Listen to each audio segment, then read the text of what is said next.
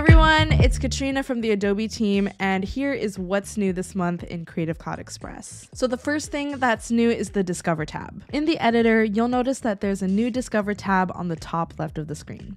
Here you can discover new templates, and you can use this tab to search keywords, making searching for what you need even faster. So this next new feature is for all of our mobile users. You can now convert video clips into GIFs. All you have to do is click on the plus button, click Convert to GIF, upload a short video clip, choose the file size as well as the dimensions for the GIF, and Creative Cloud Express will convert your video into a GIF that you can easily share with a friend or add to a social post.